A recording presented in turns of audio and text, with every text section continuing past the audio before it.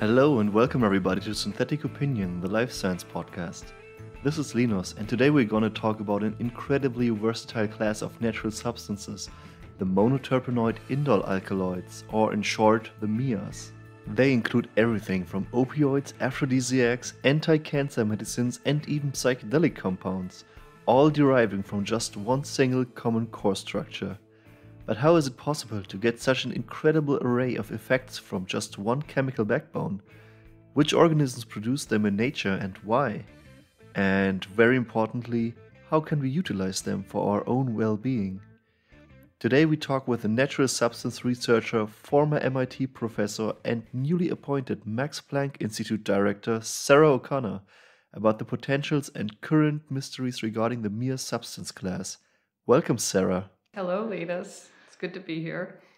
To get a better picture of what the MIA substance class is all about, let's check out some outstanding examples of what they can do. You just recently published a paper with Scott Farrow, Omar Kamelin, Lorenzo Caputi, among others, about the biosynthesis of the psychedelic compound ibogaine. Can you explain to us what this substance is and what your paper was about? Sure. Just a little bit of the history of how I got to know about this compound. In 2014, I got a phone call in my office from a researcher at New York University, Kenneth Alper, and he told me about this compound, and he was very interested in its possibilities to cure or treat heroin addiction. And apparently, in the 1960s, a man named Harold Lotsof took ibogaine because he knew that it had hallucinogenic properties because it was used in religious ceremonies in certain African tribes, and he wanted to see what it was all about. And after he took this compound, he happened to notice that he had no more cravings for heroin. And then he went and he did the control experiment. He got himself addicted to heroin again, and then he retook ibogaine, and again his cravings diminished. So this opened up a really exciting possibility that we have a compound that may mitigate the effects of heroin addiction. Well, so to get this straight, this guy, he had no intention on treating his heroin addiction, and this was a mere completely unexpected side effect. It was a complete accident, yes. Okay, and then he actually pursued it and got addicted again on purpose, he says. Yes. Okay, that's quite a vita. Anyway, and I have to warn you, unfortunately, ibogaine also has some cardiac side effects. So this is why it's not currently more widely used, because you have to be very, very careful about monitoring your heart while you take this compound. Yeah, but I see how this gives us more than enough reason to research it, especially in light of the current and ongoing opiate crisis in the USA and elsewhere. Absolutely. I also have to say, from a chemical perspective, I was very excited about this compound because in nature, we often see things that are mirror images of each other. And I have to remind all of the non-scientists in the audience that mirror images are not the same thing. And if you want a way to prove that to yourself, look at your two hands and put them together, and you can see that they're a mirror image of each other.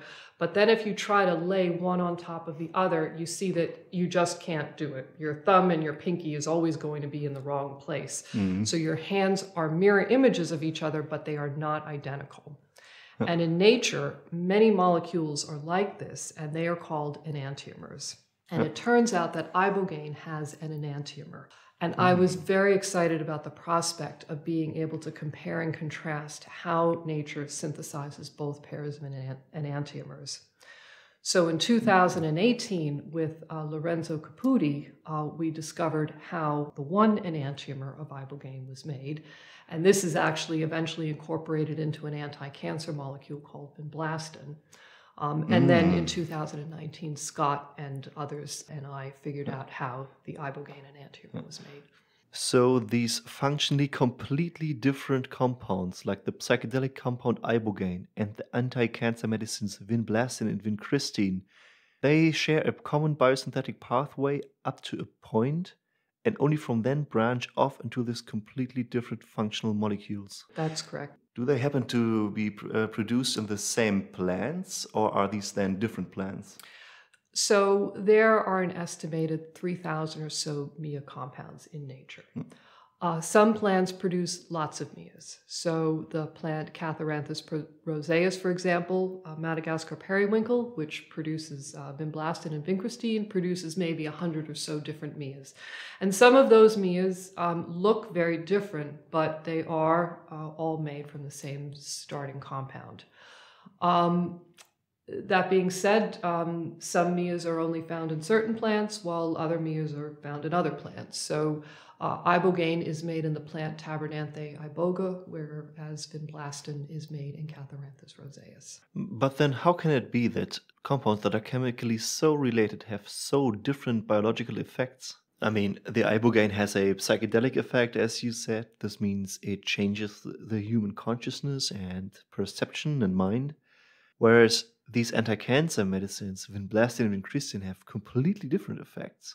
So it's very difficult to predict the biological activity of a molecule. People are constantly trying to think of ways in which we can explore this or investigate this better and in a more time-effective manner. One thing that we do believe that we know is that plants make these compounds for some sort of function. So somehow these compounds are helping the plants to survive in their environment, whether they're serving some kind of defensive purpose, whether they're acting as signaling molecules, whether they're helping the plants communicate with their environment somehow. These molecules have some kind of biological function. And so these molecules have evolved to be able to interact with biological systems. And a number of drug discovery companies and pharmaceutical companies have named these natural substances privileged scaffolds. In other words, because they've been selected over millions of years to have biological activity, they're very good at interacting with receptors and enzymes and all of the things that we find in the human body that typically serve as drug targets.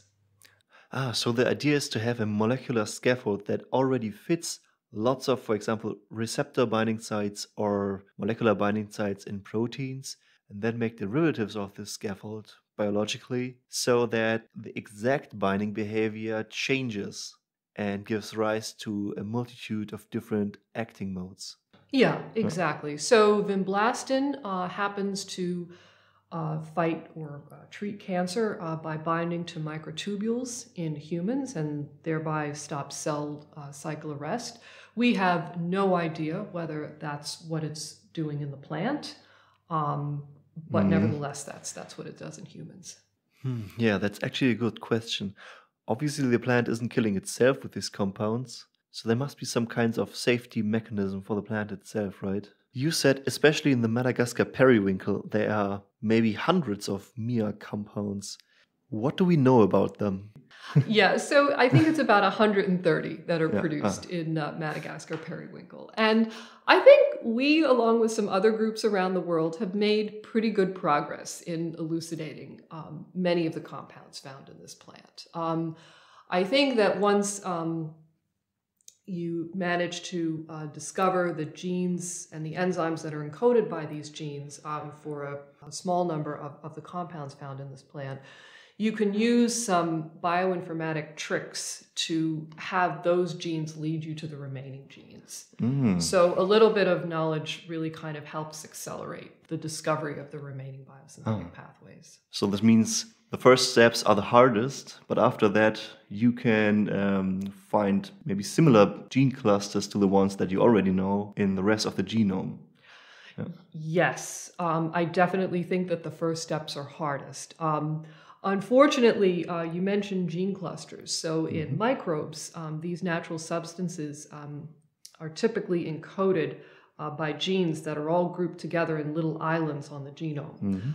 In plants, that's often not the case, and typically each individual gene is in a different place on the genome. So you can't really use the physical location of the gene as a clue. But nevertheless, there are other bioinformatic techniques that we can use to accelerate the discovery of these genes. For example, oftentimes all the genes of a biosynthetic pathway will have a very similar expression profile in different tissues. And so we try to map the patterns of the expression levels of all the genes and find genes that have similar expression profiles. Following the idea that things that are regulated the same way are also functionally connected to each other. Exactly, yes, yeah. Yeah, that's an interesting approach. Although I can imagine that maybe you find a lot of genes who are co-regulated at one specific point in time or in one tissue, then how do you screen through all these candidates that you find with your method? It's a long and tedious process, and we have a number of different ways that we can do it. We'll clone out the genes and we'll express them in E. coli or some easy to work with heterologous organism, and then assay the enzyme using biochemical methods. And that's hard work, but we can typically assay hundreds of different genes. And sometimes we try to silence the gene in the plant itself, so we can silence the gene in Catharanthus roseus. This maybe being one of the last steps in this process, because it's usually hard to silence a gene in a plant. It's definitely not a high throughput method, but if we get very desperate and we can't think of a good biochemical assay, then that's what we have to do. That being said, we're always looking for ways to try to streamline the gene discovery process. So we're always looking for new bioinformatic techniques and new sequence techniques that will help us to get better lists of gene candidates and to screen through them more quickly. Regarding streamlining this process of finding candidate genes and characterizing them and then even producing the compounds, you just, at the beginning of this year, joined a EU Horizon 2020 project called Miami, based on the word Mias in this case, not on the city in the US. What is your role in this project, or what is this project all about? So this is a very exciting project. So as we discussed a few minutes ago, many of these MIAs have important pharmacological activity, but they're produced in plants that aren't necessarily easy to get a hold of, or they're not very easy to grow. So the idea is if we can find all of the biosynthetic genes that encode one of these molecules, we could put them in an organism that is easy to grow, namely yeast, Saccharomyces cerevisiae. The standard yeast that basically everybody knows from cooking, also from baking. Baking bread, yeah. Exactly. Crazy. And it just turns out that yeast is very easy to work with, and you can put lots of different genes into it and take some time and optimize the gene expression properly. You can get the yeast to synthesize a MIA molecule for you. So one of the reasons why we're excited about this project, it's partly because of the commercial impact, in that we can use these yeast strains to produce these valuable molecules that are used as drugs, but also kind of dovetailing with our interests in gene discovery. If we have these robust systems in place where we've been able to successfully express part of a MIA pathway, then we can use that as a tool to screen for new biosynthetic genes. So we can just very, very quickly transform in all of our gene candidates into that strain of yeast and then look to see if any of those additional genes helps to make the desired product. So there's a promise floating around since decades, basically, to unlock much more commercial potential out of the biological knowledge and bioengineering methods. And although much progress was made, there's still the big breakthrough missing to catapult the biotechnology realm into, for example, what is a computer technology for us right now. Now, you, the Miami project, and of course many other projects across the world are working on this. But what are some actual newly developed technologies that streamline and speed up the biotechnological development process? Well, for example, we have much better cloning methods. So we can now call up a company and ask them to synthesize 100 genes for us. And they can do it very cheaply, and they can put them already in our desired expression vector. So we can just wait 3 or 4 weeks, and then we get a big package in the mail with all of our genes ready to go. So that is a huge advantage, first of all. We also have very nice ways now of integrating those genes into the yeast genome. So this technique called CRISPR-Cas, or gene editing, has now been worked out very well for Saccharomyces, and it's a very now streamlined process to take our MIA genes and to introduce them stably into the yeast chromosome in a very efficient and streamlined manner. So imagine you have a set of genes that you know in combination produce a certain MIA compound, and you put all these genes into yeast. How do you make sure that these genes also fit together in yeast and are regulated in the right way so that they make biological sense in the organism and simply work? Oh, that's a really difficult question. And we do very little of this. So this is really the area of expertise of our collaborator, Michael Jensen, who's in Copenhagen. And Michael is a metabolic engineer, and this is exactly what he's very good at. And he and his group have a great sense of being able to take these different genes, put them on different promoters, give them different copy numbers and expression levels in the yeast, and be able to effectively play around with those parameters to try to optimize the production levels of this compound. So our role is a little bit more to discover the genes and to understand the chemistry of the enzymes that those genes encode. And then Michael and his metabolic engineering colleagues really do the hard work of optimizing the production, getting them into yeast, and then optimizing the production in yeast. Very interesting. This sounds like synthetic biology approaches where things are a little bit more standardized, or efforts are made to standardize things, right?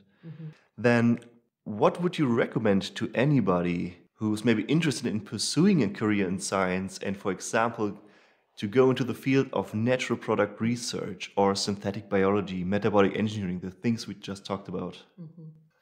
What should they study is what you're asking. Yes, for example. Okay. Well, I think there are many different paths that you can take to get into this area. So, for example, I was a chemistry major when I was an undergraduate at university, and I actually got my degree, my PhD degree in chemistry. So I think that influences me in that I tend to be very interested in the enzyme reactions that are being catalyzed and trying to understand exactly how those enzymatic reactions work, and being able to very rigorously understand the structures of the starting materials and the products and how you get from one to the other. I think if you have more of an engineering mentality or predilection, you can major in some kind of engineering in university. And in fact, many universities now have bioengineering majors. And so people who are trained in that area are typically going to learn more about the ideas of being able to develop a producing organism that will make a molecule. So you'll learn about things like metabolic flux. You'll learn about things about what are the cellular properties that impact the yield of a natural substance. So what are the problems of getting from A to Z in a natural cell? What are all the different things that can go wrong, and what types of things can you do to bypass those problems? Yeah, so there are already lots of different courses in many universities that are specialized in synthetic biology or metabolic engineering teaching. Correct. But there seem to be many different ways to get into this kind of science. When we have, for example, a look into your group, who obviously did a lot of research in this field and have many very high-ranking publications, what are their backgrounds? I really try to encourage people from lots of different backgrounds to join the group, because I think we wouldn't learn as much from each other, and we wouldn't do as many new things if we all came from exactly the same background. So specifically, a good fraction of us come from biochemical backgrounds. So a good fraction of people are interested in looking at enzymes, how enzymes work, and being able to do biochemical assays and understand enzymatic reactions. We have a couple of people who are chemists, so they're very interested in synthesizing molecules and being able to compare and contrast how we make molecules synthetically versus how nature makes them.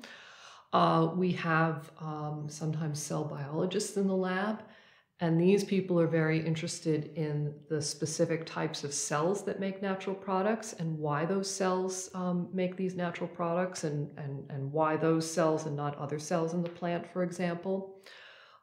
We sometimes do have engineers in the group. I can convince a chemical or a biological engineer to join the group, and they teach us a little bit of metabolic engineering, and we teach them some enzymology. So really, I mean, lots and lots of different types of people in the group, I think, makes for very, very interesting science. What would you recommend then as a strategy to get into this kind of science and pursue a career in this direction? Rather joining a well-established group and do whatever they're doing right now, or maybe even coming up with their own project idea and then going to some research group that fits this idea, be it a famous and very known group or a smaller and newer one? So I think when you're considering doing your PhD, the most important thing is you have to be extremely excited about the project that you're going to be working on. Because getting a PhD is very, very hard work. So if you're not extremely excited about it in the beginning, there's no way you're going to survive to the end. So that's the most important thing, to make sure that you're very excited about the project. In terms of whether you take a pre-existing project assigned by your advisor or you develop a project completely on your own, actually, I think a hybrid of the two is the thing that works best. So when you join a research group, you really want to be working you don't want to be doing anything too different from what the rest of the people in the research group are doing, because you really want to rely on that research group to help you answer questions and to provide support, and it's too difficult to be attacking a research problem all on your own in isolation. That just doesn't work very well. But on the other hand, part of being a PhD student means that you kind of take a general idea that might have been provided by your advisor and you really develop it, and you take it in new directions, and hopefully in new directions that are more exciting and unexpected than your PhD advisor would have ever imagined. And whether you pick a well-established research group or a newer research group or a less well-established research group, my advice is to visit the research laboratory before you join. Talk to the people in the research lab, talk to the PI, and talk to the people in the group, and you'll know whether or not it would be a good fit for you. You just get the feeling by getting to know the people and just have human-to-human conversation. Yeah, I think science is not really about just working in isolation at a bench without any type of interaction with people. You actually have to have a lot of interaction with people when you're a scientist. Yeah, and as you just mentioned, everybody that comes in your group, for example, no matter what their background is, they have to prepare to learn a lot about all the other fields that are involved in a complex research issue, right? Yes, yes. Okay, thank you very much, Sarah, for taking your time, sharing your insights, and for this incredible interview. We will follow up on the newest research regarding the MIA substances and EU 2020 projects like Miami. I hope you and all our listeners enjoyed this very first episode of Synthetic Opinion, the life science podcast. If you want, you can follow Sarah's lab and us on Facebook and Twitter. I wish you all a good day, and bye for now. Thank you, Linus.